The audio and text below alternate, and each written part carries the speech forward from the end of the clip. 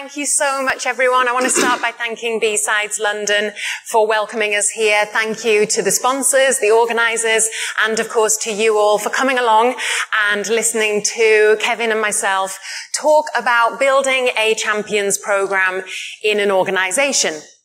We're going to cover what a cybersecurity champions program is, how you build one, why they are a good idea, what you can do to engage people, keep them motivated.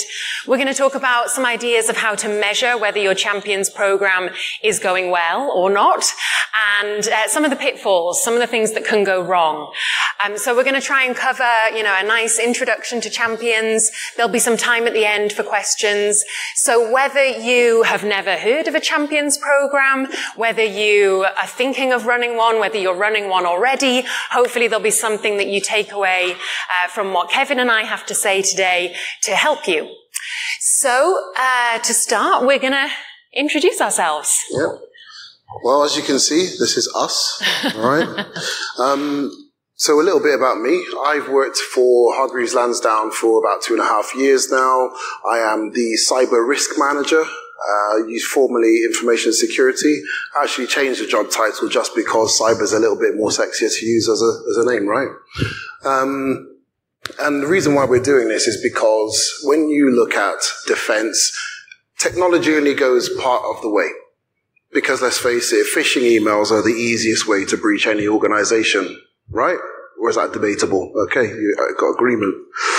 So, Jess, you want to say a little bit about yourself? So I've spoken at B-Sides London a few times, but if you're not familiar with me, I'm one of the co-founders of Cygenta, together with FC, and I'm talking about this because my work is always on the human side of cybersecurity. So generally working on awareness raising, behavioural change, cultural issues around cybersecurity in organisations, and I've worked with a few clients who either were establishing a new champions programme or looking to have a more successful champions program. And so Kevin and I, we share this interest in culture, in champions, and decided to come and share some of the stuff that we've learned with you all today. Cool. So a little bit of background on Hargreaves Lansdown, as this is a bit of a case study. So Hargreaves Lansdown is Britain's #1 private investment supermarket, if you like. Okay, we started in around about 1981 by 2 friends in a bedroom, and the business grew very, very, very quickly. We have around about 1 million clients with almost £100 billion of assets under management. I do sleep at night, all right? I don't panic with that. The point of telling you this is that Hargreaves grew so quickly. There was a lot of work to do, I felt, when I got there 2.5 years ago. And I felt tackling this in a traditional way would not have worked. So engagement with people in the organisation and building a team of champions was something that I embarked on, which I worked together with Jess on.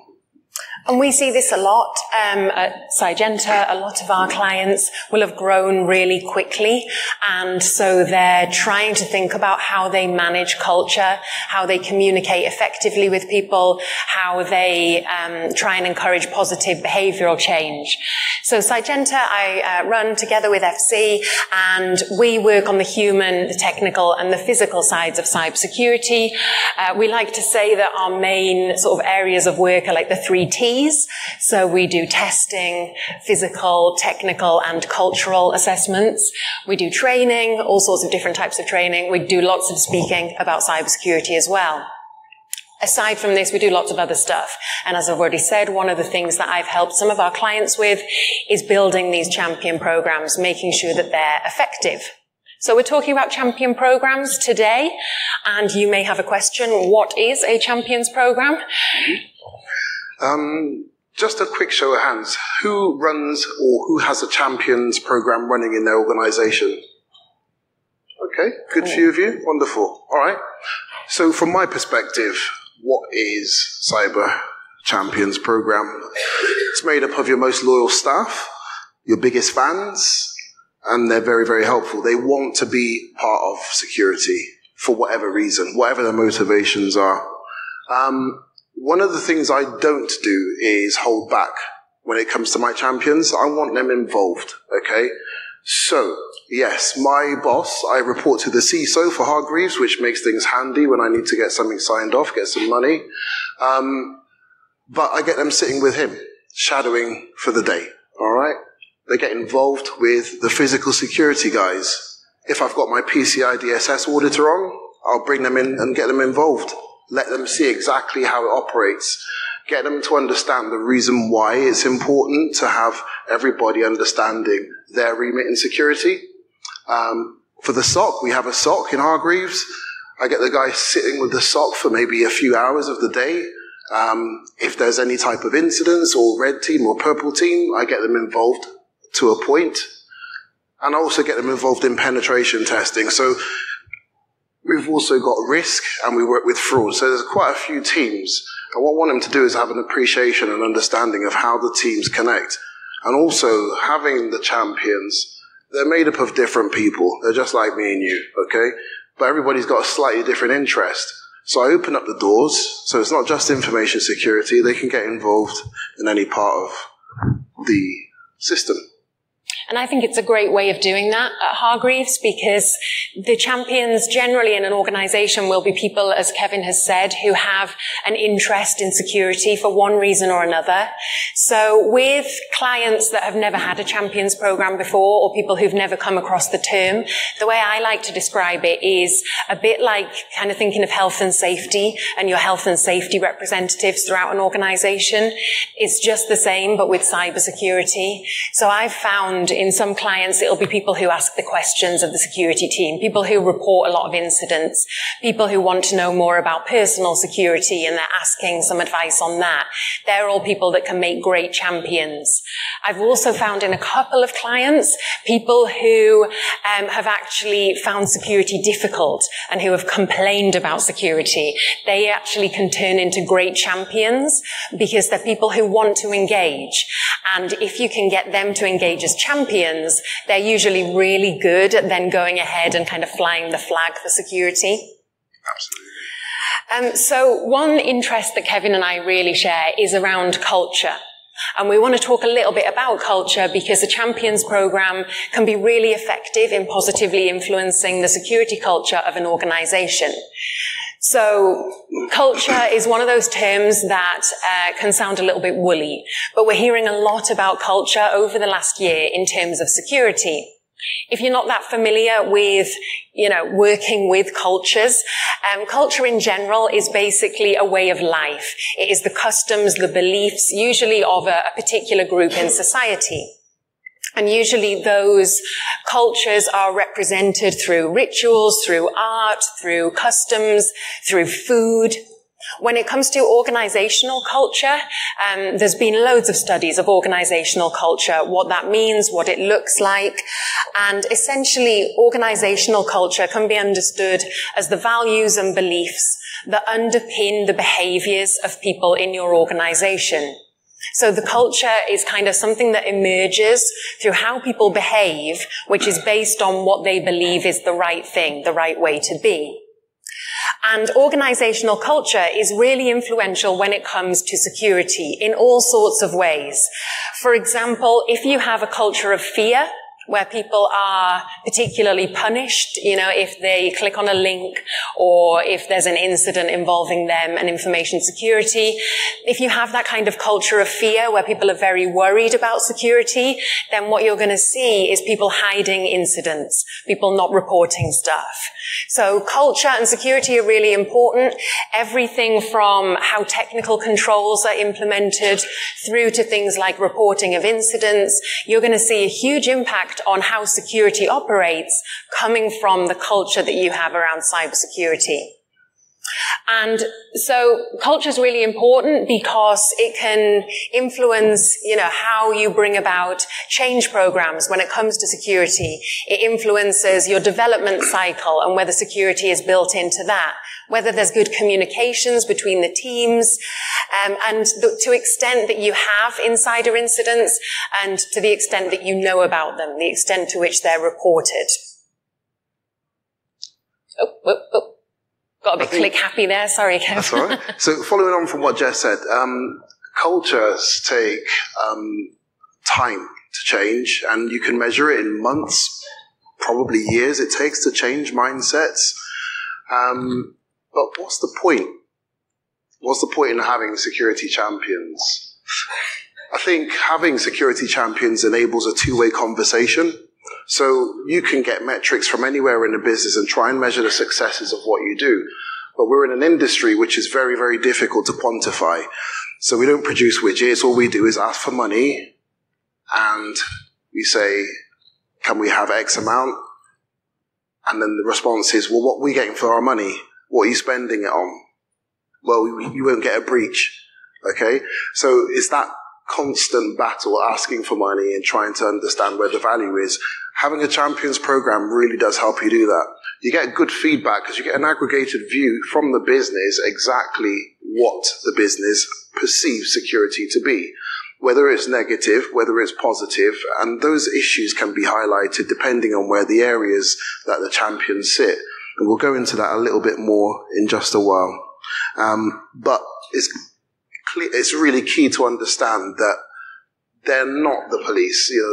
You want to get these guys operating at an effective level where they just seamlessly blend in, and I think that's really, really important just to get the right results out of it as well. It's such an important point. I've seen some people who think, oh great, we'll have a champions program because then we'll have people out there who can tell on everyone else and who can report back. And that's not really the way that you want to approach it. It should be about having a healthy culture and being able to listen, as Kevin has said.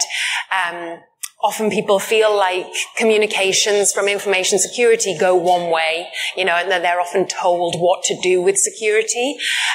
This way, having a champions program, you're giving people a voice, you're giving them a face in their department, someone they can go to with their concerns, with their questions, with their worries. And that is a really healthy message to send, that we as information security are listening to the business. It also is a really great way of scaling up what you're trying to do in information security. So it's a question I commonly get.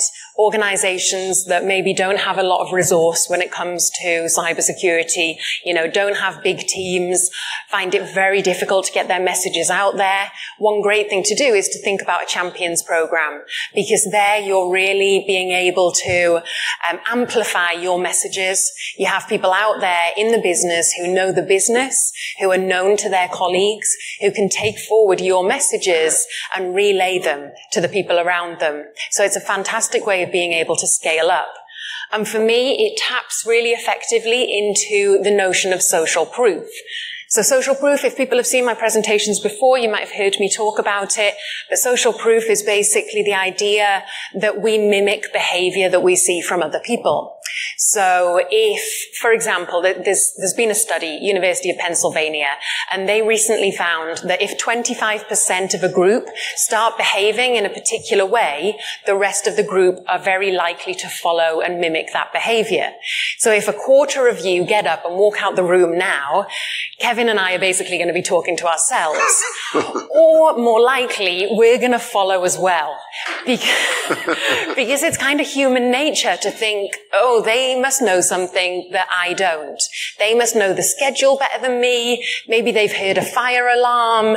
Maybe, there's some reason why that percentage of people are all behaving in a particular way. I'm going to follow. So that's social proof. And social proof is most effective when the person modeling the behavior is someone we admire or we can relate to. So by having people out in the business as champions, you've got people out there that colleagues recognize, that they relate to, they know the work that they're doing, they're familiar. And so you're kind of tapping into that idea of social proof as a way of really scaling up and amplifying your messages. And this idea of culture that we've been talking about, as I said, I've heard more and more about this in the industry over the last couple of years, which has been absolutely fantastic to see people starting to recognize the importance of security culture. One thing I do is I'm the chair of an organization called Club CISO. We're a members group, non-commercial, about 200 information security leaders in the UK, in Europe and beyond are members of Club CISO. And one thing we do is we get the CISOs together, about 60 of them every year, and we ask questions of them. The results are all anonymous, and it's a way of us just finding out what's happening in cybersecurity from that group's perspective. So one question we always ask them is, what are the hot topics on your radar? And this year, this was the question, these were the possible answers, and we saw an overwhelming majority picking security culture as the number one hot topic for them. The thing that by a hot topic, we mean something that they're starting to think about, something they're aware that they should be working on, their priorities for the coming year. So we can see that culture is really important to CISOs, it's really important to the security industry, and a champions program is a great way of trying to influence culture in a positive way. So, quick show of hands, who has something like this, a cybersecurity day which runs annually in their organization? Just a quick show of hands. Okay, so a few of you. For the ones that don't, it's brilliant. Because what it does is it promotes information security, cybersecurity, whatever you want to call it, security. It promotes it, all right? It brings it into the limelight. And this is where I get my champions to show off their wares, okay? So they get involved with the planning, the running of the event. We do all sorts of stuff, okay? We run several different stations with different games, and the guys will man the stations, do some password cracking, lock picking, phishing email tests, have I been pwned, and all sorts of different cybersecurity days. They also get involved with the distribution of material. Now, I have around about 60 to 80 champions at the moment. They are spread quite evenly amongst the business. So where we've got a call center, there's probably a higher population. Where we've got a small detail of about 10 people in the finance team, we've probably got one or two, for example. So they represent their areas, and getting them to hand out things like these little badges, which is the things I want them to focus on, right? Wear your badge. Don't click malicious links, all right? Use your Windows key and L for locking. Figure out what the objectives are and the requirements for your organization and get them out there. It gives them really, really good presence in the business. It shows the business the value that they're getting out of security functions. So rather than just being a figure on the payroll, we're actually adding value by leveraging the other people in a department. And it also gives them that familiarity.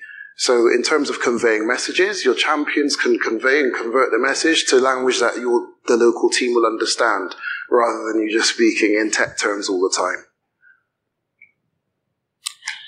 The fantastic thing about champions programs is you can make this model fit according to the resources you have, the kind of organization you have, your requirements, and what you want to get out of it. So there's completely different models depending on the context and your particular organization. Depending on your budget, there's all sorts of different things you can do. And I've seen this approach taken in organizations that have really small security teams and really limited budgets, through to organizations that have really large security teams and a fantastic, really healthy budget to play with. There's lots of different things that you can do. Some of the benefits are that you will engage with your champions to build threat models and help you to understand, the kind of threats that the different parts of the organization are facing. You can have champions involved in security reviews, in research and development. I have seen some organizations have champion programs that are very kind of bug bounty heavy, and that have kind of a hack the organization kind of approach. One approach that I've seen really successful in organizations that have a limited budget is a train the trainer one. So essentially if you have a really small team and you have very limited constraints around raising awareness, then you have one person in the security team who trains some of the champions, trains them not only in kind of some security material, but also how to deliver that, how you want it delivered. And then those champions go on and train in other champions, and it's almost like a waterfall kind of tree effect where you're building on top of each other in terms of the network. It's a really good way of developing best practice, enhancing decision-making, making sure you're listening to the business. Lots of different things that you can do with your champions program depending on the needs. So I've said there's lots of different approaches. Some approaches will make being a champion kind of part of somebody's job description and will actually pay them for it. Others, it won't be part of the job description, and this is more common. It will be something that people take on in kind of a volunteer capacity. And these approaches have pros and cons. Obviously, if you're able to make it part of somebody's job description, if people are able to get paid for it, then that's really good in terms of recruiting people. It can be more attractive to some people. It's something that people feel more comfortable with because it's part of their job description. They know they're going to have the time for it. It's something official. But they may not be intrinsically motivated. These are people who are doing it because they're getting paid, because it's part of their time, it's part of their job description. So that's a good thing, but it has the limitation sometimes in terms of whether they genuinely want to be doing it. If you're not able to pay people, which is more common, and if you're asking people to volunteer for this position, then it can be harder to recruit people, but certainly not impossible. But the people that you do get signing up to be champions are doing it because they want to, because they're really motivated. So engaging with those individuals and sort of long-term retention of those people is going to be stronger. So depending on your options, there's pros and cons, and there's no one size fits all. There's no necessarily right or wrong way of doing this. It's just about understanding what's right for you and for your organization. Cool. So in terms of recruitment and actually establishing the process from scratch, that's pretty much it. And you can find this on OWASP, okay? Being heavily regulated in a heavily regulated industry, we've got FCA, GDPR, PCI DSS, yada, yada, yada. It's really, really key for us to make sure we're training people and giving awareness throughout the year. And what I've done is I've mandated that information security actually does the induction, or is part of the initial first day induction. That also puts emphasis on the importance of security. So, within the morning, within an hour, these new recruits are engaging with me. And guess what? This is a perfect time for me to pitch. So I talk about all the activities that we do as a collective in security, and I try and make it sound really interesting and exciting. And what I often get at the end of that is someone going, can I hear a little bit more? And that's my recruitment process. Now, to establish it, obviously I've got people who have been there for a while. I spoke to senior management, they backed the idea, and actually asked some of the directors to become security champions. Some of those positions were delegated, but what I did achieve was a really good mix of people throughout the business to represent each and every department. So you cannot walk into my company without seeing a champion somewhere in one of the teams that you can refer to. So the first thing in terms of identifying, for me, I like to go all out. So I have, like I said, somebody in each department. And then defining the actual role. Well, what is it you're trying to achieve? I always ask that question. So sometimes people can have champions for champion's sake, but there's going to come a point where you need to keep maintaining that relationship and that interest. So it's really important to have your objectives, set it out in the terms of reference so that people understand exactly what they're getting, engage with their managers and support them to do their jobs, and get them to understand that this is just part of their job and not additional, because nobody wants extra work to do they? Right? At least I don't know anyway. And nominate the actual champions as well. So how do I identify them? Well, I've already mentioned recruiting, but who do you talk to amongst your different peer groups throughout the business that talk in that language? Who shows more interest and wants to engage with you? Are you having those conversations with them to understand whether they want to join the team? Have you had people apply for jobs and not been successful? Those are also really good candidates to look at. And then you have to look at your communications channel. Because if I'm honest with you, none of this stuff is just straightforward and easy. Okay? Everybody has a different job to do. They're working at different times. They prefer to communicate in different ways. And you have to kind of understand that.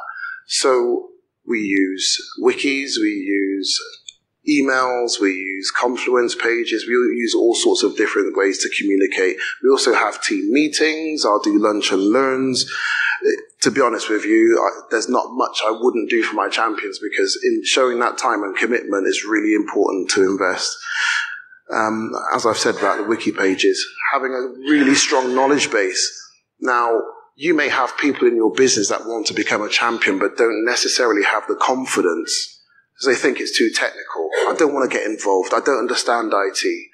Actually, try and simplify it for them and give them that confidence, because what do you really need them to do? Report back on any issues, problem areas that you want to target, things that you want to fix in the organization.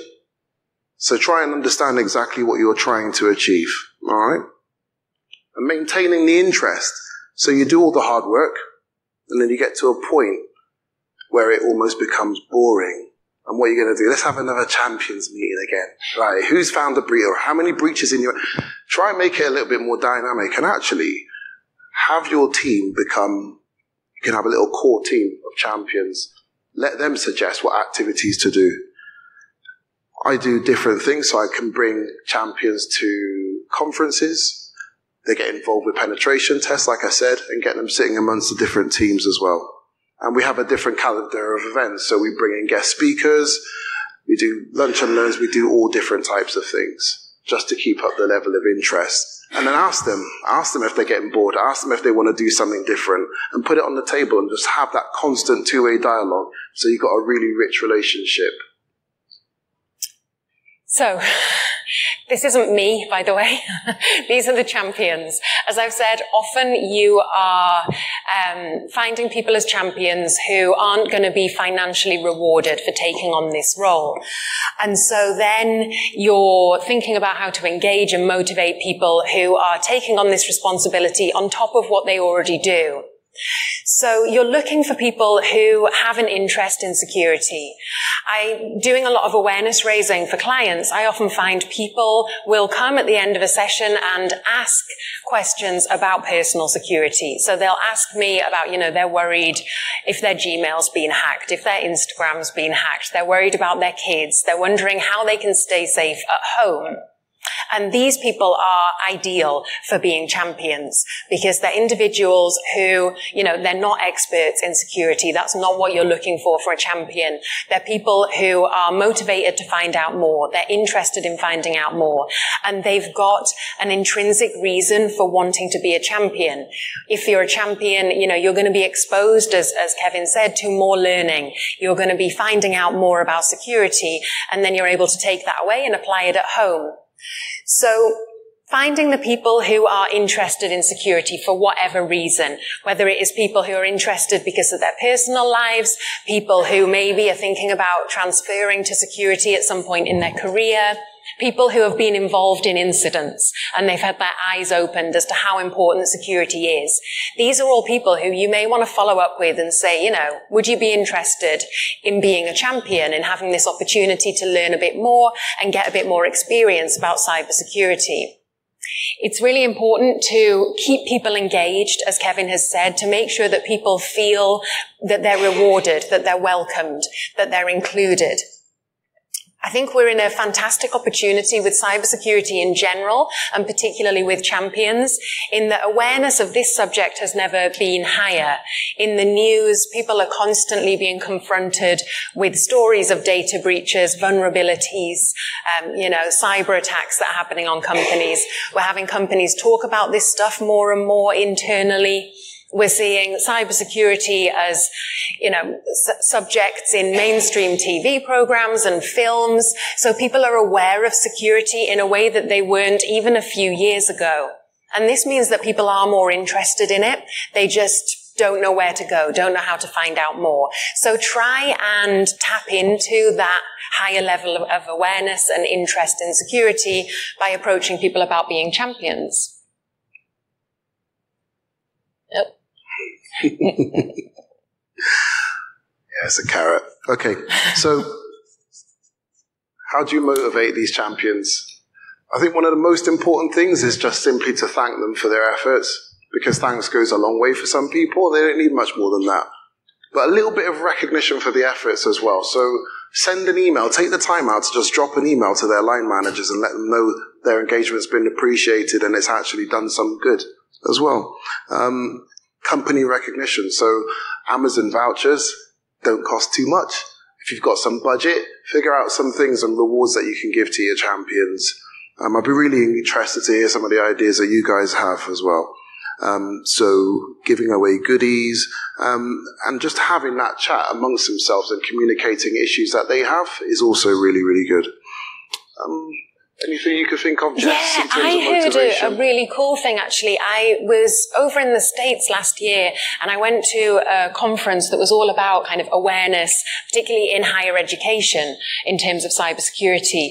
And I was chatting to a guy there who runs a champion program for a university. It's a university in the States that has a lot of money. But what they do sounded really cool. Every quarter, he sends out a box of kind of champion goodies, to the champions. And it has in the kind of stuff that Kevin was talking about earlier, you know, like maybe a poster or some flyers of the latest kind of security messages, some kind of giveaways and things that they want to distribute out to the organization. So these get sent every quarter to the champions. And what this guy does to make it kind of a little bit more interesting, he was a sort of larger-than-life character, had a lot of personality, really fun guy. And so he films videos of him packing up the box and puts them on the kind of intranet for the champions to see. And he said that the champions respond really well to that it's almost like Christmas every quarter, where they get to see him like packing up this box and like, here's the next poster, it's going in, and kind of making it sort of a whole fun thing. So they're amped and they're ready to receive this box full of goodies that they're then excited about distributing out to people. So I think you also spoke about some really good stuff earlier about bringing in external speakers, kind of giving your champions some exclusive content. If they're people who are interested in security, then giving them a little bit of extra learning. As you said, bringing them along to a conference, asking them if they want to maybe do a certification, if they want to actually get a qualification in security, and maybe you're able to support them in that. Something that just offers them a little bit of extra learning and helps add to their CV, their professional development, or support them in security at home. Yeah. I think they're all great ways. Exactly. And I think one of the other things is not to forget exactly what you want these champions to achieve for you. So share the successes of what you're asking them to do. If you've had a reduction in breach notifications or an increase in reported phishes because people are taking more notice of the emails, then tell them that. Let them know they're actually making a difference, because that's why they're with you in the first place. So I think that's really, really key. Yeah, I think that's actually the most important point, because champions are going to be people that want to have a positive impact. And so being able to communicate to them that they're achieving that is going to be one of the most important things of actually keeping them engaged. We're all busy people, and your champions knowing that actually them spending the time committing to this is actually working, then I think what better reward can you give them than that? Absolutely. I've seen some other organizations do kind of special champion mascots, and they've had the champions like pick the mascot themselves, and then that mascot will go on to like mugs, t-shirts, whatever it might be, stickers. And that's quite a fun way of kind of building up that team dynamic, I guess. Definitely. So goodies are a good thing, but I think the rewards in terms of achievement and in terms of feedback to people's line managers, that's probably going to be even more effective than goodies. So, speaking of being effective, how do you measure whether the champions are working, whether it's a successful thing to do? Because obviously this is going to be taking up your time, it's going to be taking up their time, and people always want to know, how are we measuring security and what's actually working? One of the key things to do, of course, is checking in with your champions, making sure you're trying to have regular conversations with them. It keeps them interested, but also it's a way of hearing back from them what's working, what's not, what support do they need that maybe you're not providing at that time. Also, When you have a champions program, as Kevin said earlier, it's thinking about, well, what behaviors in the organization do you want to influence? If you identify those behaviors and then you shape your communications around those, I would highly recommend doing a measurement of those behaviors before the champion program starts or before they start concentrating on your particular issues, and then do a measurement after it's been rolling for some time. So thinking about the behaviors you want to see change and then measuring whether that actually happens is going to be the best ways of getting that feedback. There's lots of different ways. People often think kind of the human side, awareness, behavior, culture, that's really hard to measure. And that's not true. That's a myth. There are lots of things you can do to measure whether your awareness initiatives are working, whether behavioral change is happening, whether you're developing a more successful security culture. There's plenty of things out there that you can do. If you want to talk to me about how we do that at Sygenta, then I'm happy to talk about that after this presentation. But other things you can do, of course, is look at your incident reporting. If you see your incident reports go up after you've started a champions program, then I would say that's a really good sign. It's not that you're having more incidents. Of course, it is that the champions are facilitating the feeding back of those incidents. What you're seeing is a positive change in your culture where people feel more able to identify incidents or more able to report them. And that's really effective. Cool.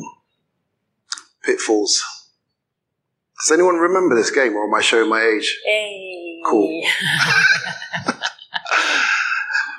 Actually bought an Atari the other day, an old one. But anyway, that's something different. There are lots of pitfalls with this. And just going back to Jess's comment about value for money and benchmarking and showing exactly what the champions have achieved is really important, and definitely try and catch up with Jess about that, because we've done the benchmarking exercise, which is fantastic. I could then give that report to the exec and they know exactly what value they're getting out of the business. All right. But in terms of engagement, check in with them regularly. I literally have a list of all my champions, and I make a point of contacting each and every one of them face to face each month if I can. I do my best just to do that. They're too busy to engage. Everybody's got a day job. How can you build in what you're asking them to do as part of their role and not an additional thing? So you can avoid that if you just give them a little bit of your time. And if they're too overwhelmed, well, why are they overwhelmed? What can you do to reduce the stress? Maybe it's not right for them. Maybe their job's pressuring them. Or maybe what you're asking them to do is way beyond and above what they're capable of doing. So ensure that you're measuring that as well. Unable to answer questions is one of the things I always get. As soon as I recruit a champion, they say to me, well, how am I going to answer technical questions? The question for you is it their job to do that? Maybe it isn't. But if you do want them to, what are you giving them? So I give them a Confluence page, for example. They can refer to it. Or I just say direct it to my team. You don't have to answer everything. Or don't be pressured. You can park what you've been asked and then ask me later on, and I'll answer it for you. So you just take that pressure off them just a little bit. Champions acting like police. I mean, does anyone have an issue with champions trying to throw their weight around in the organisation? I can't put my hand up because I don't. You do. Can you share your example? Do you care to do that? You'd rather not? But you can understand how power can go to someone's head, all right? So it's just important to make sure you're dealing with that from the outset. And you yourself, if you run the champions program like I do, being overwhelmed with questions. Now, if I stick my head above the parapet and put my hand up and say I want to build champions, that's part of the job, right? It's what I've signed up to. But you can put things in place to help yourself. Like I said, going back to a wiki or asking your team to help you out. So you don't have to be the person that they link in with all the time. Sometimes it's going to be the CISO because I'm not around. But make sure they've got someone to go to all the time if they need to contact your team. I think also having them, and I know this is something you do, is having them as a network where they can support each other so that they're not always coming to you with their questions. Actually, if they're getting a question that they know someone else, another champion has had, then they can reach out to each other, communicate with each other independently of you. That can take some of the pressure off you to always be the one that they're coming to. And having that mesh network. So like I said, getting the guys to sit with the pen test crew, the SOC, the physical security team, get those relationships established so they don't have to come to you. If it's a physical issue, they go to the physical security guys and so on. It's quite simple. So before we go to questions, and I'm going to warn you, I've actually got a question for all of you as well. But before we get to that, we just want to summarize what we've been talking about today. If you are running a champions program or if you're thinking about running one, these were the key things that we wanted you to kind of take away and think about. Planning and preparation is really important.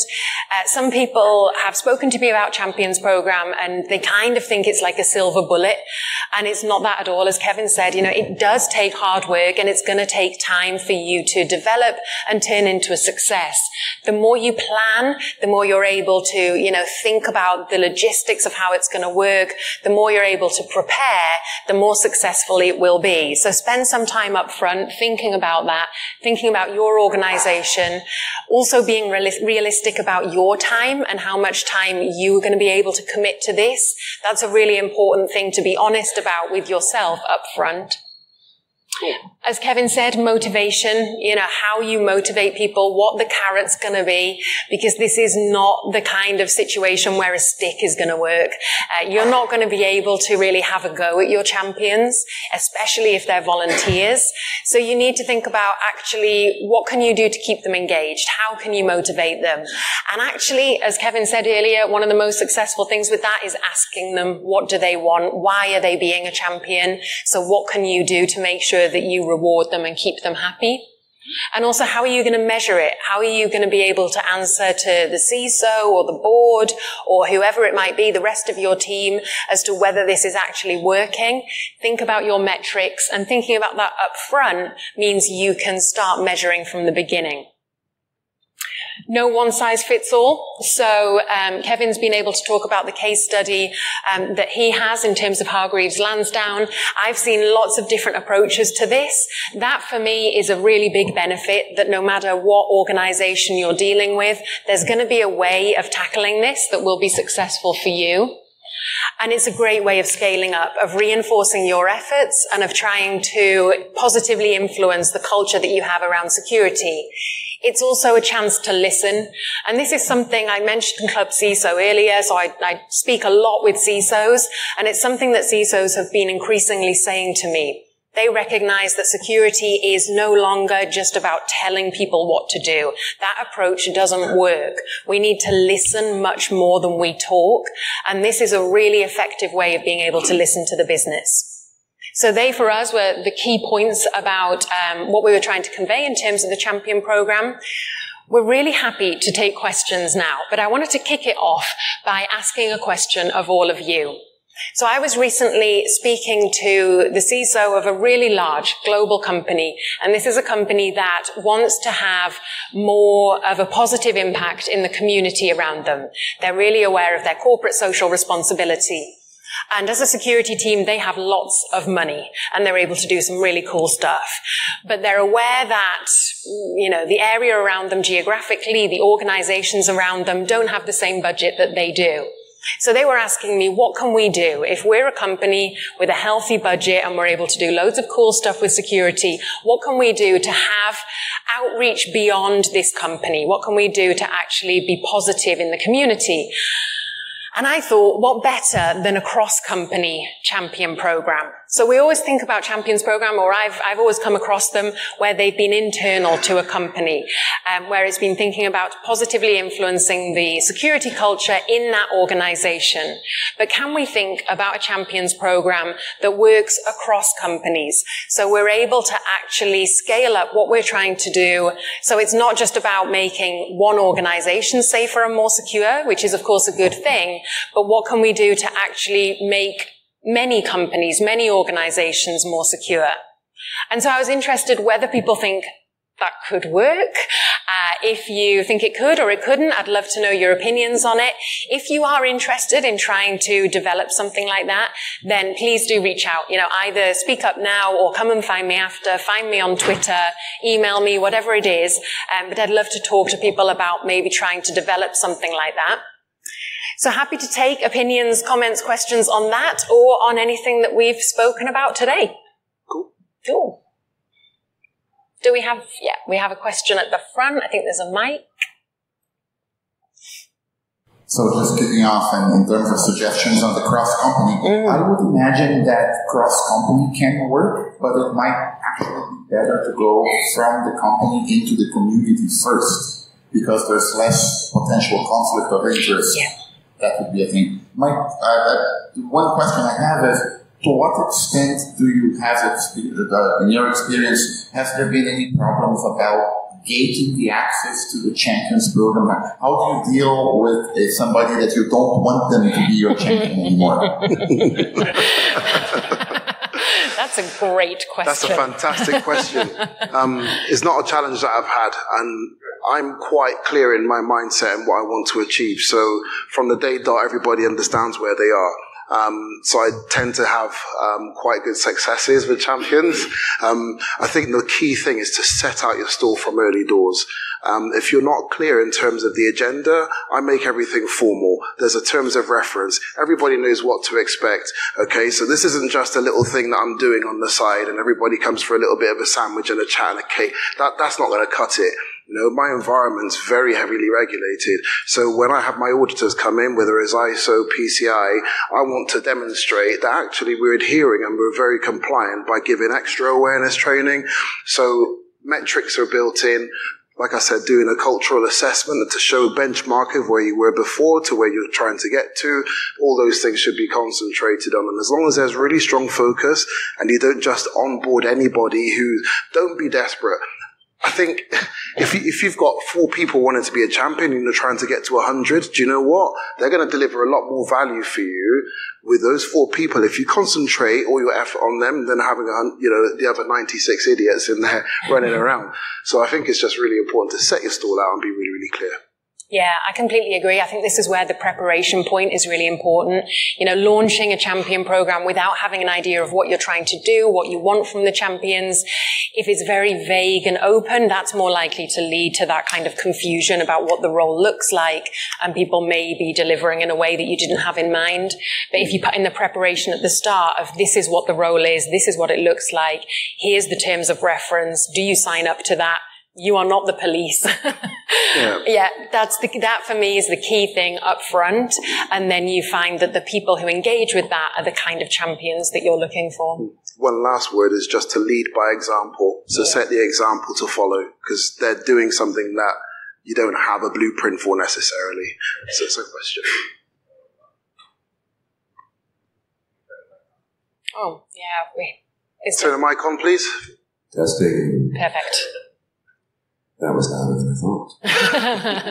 So, a couple notes on the firing champions. I find that circumstance comes up a lot more when you have informal champions that report themselves, in my experience. Who like to help police their departments for you. My opinion on the cross-company approach, the cross-company awareness program, is I think you're going to face 2 primary barriers. And I think one was touched upon briefly by someone before me. But one is I would expect your small organizations are going to treat you with extraordinary risk-averse approach to an outsider looking at the business processes of sensitive intellectual capital. They don't understand the problem, so they're going to look at you as someone who might actually be stealing as opposed to helping for a need they don't have. That, I think, is solved by the community thing that was mentioned. It's not you gotta get the trust first. But the other one, and this is the one where it's strictly an awareness thing, is most likely GDPR and misunderstanding of it is going to get in your way heavily for that one, because you're externalized to you. That's at least what I would think. It's an excellent initiative, but the last one is I don't see how you effectively have such a strong management structure that you're just talking about that. In terms of reference, etc. If you're an external entity, you got to focus on your people, not necessarily these smaller ones. So it's a need to looser approach, I think. Okay, thank you. I appreciate it. Really good points. Thank you. Yeah, similar points really in terms of sharing the sensitive information, particularly around incidents between and over cross-cultural communities can be quite difficult, particularly in sort of finance sectors and places like that. However, I do think that in particular industries, sort of third sector charity-style industries, you're probably more likely to be able to engage in that space because they generally have very limited resources and they already do a lot of cross-collaboration in other areas of their work. So it may be much more likely to get that kind of cross-company approach in industries that already use it more effectively in that space. Thank you. Yeah, I appreciate that. That probably makes more sense keeping it sector-specific in terms of the kind of threat landscape and everything like that. So, yeah, I appreciate that. Thank you. We have another question or comment here. I'll talk to them a bit. I wonder if you guys had any advice around overcoming sort of champion fatigue, where maybe you were looking to implement a program or formalise it maybe more, but you found that in your company there were already champion roles, say data protection champions, health and safety, colleague engagement, social value, and there was a general perception that another champion maybe wouldn't necessarily be the most successful way of driving that.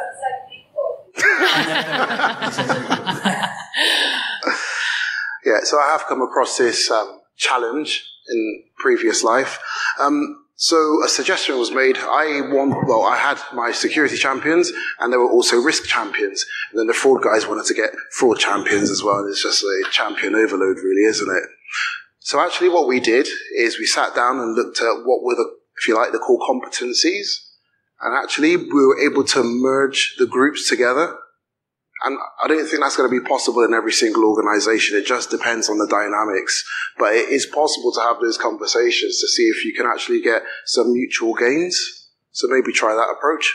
Yeah, I'm seeing that happening in another organization right now where they currently have kind of data protection champions and they're thinking about broadening that out to security. So they're having those conversations right now. And I think that's all you can do is try and really discuss, well, what are the aims? What are the objectives? What are we trying to achieve here? And can we collaborate on this rather than, having everyone's a champion for something or the same people are all champions for everything. Do we have any other questions or comments? We have another one at the front. There's a mic. It's on its way. Sorry, I don't want to overstay my welcome. To what extent have you seen aligning champions programs with actual organizational structure for information security within different business units, for example? Would you have the champion work alongside security officer in that business unit? And the other one is related to that, how does this relate to DevOps type environments where you're trying to get your developers to be more secure, to work more securely?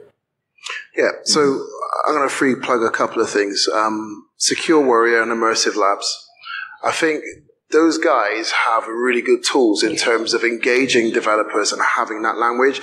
I don't think it would be appropriate for champions necessarily, unless they're already developers and they understand, to be chucked into what I call the lion's den, because I know what developers can be like, right? Very passionate, fantastic creatures. And could you just remind me your first question again? Sorry, the first question was aligning that organizational structure within information security. Like if you have security officers in the line of business, generally align there. Yeah, we don't really have it in that way. So in terms of what I do at HL, I don't align it in that way because we don't have security officers in that kind of makeup. But like I said, what we do, or what I have deliberately done, is I've reached out to the management per department, whether it's HR, marketing, finance, etc., and I will place or have nominated somebody who is interested in doing it. Because I don't think it's about making people do something, it's about making them want to. So a lot of my job is about selling the role to them and trying to align it to exactly what they're doing in that discipline, whether it is finance or marketing, if that makes sense. Yeah. On that note, I think we're out of time, so I just want to thank you all. Thanks to Kevin. Thank you, Jess. And it's been a pleasure speaking to you all. Thanks for your time. Thanks for your attention.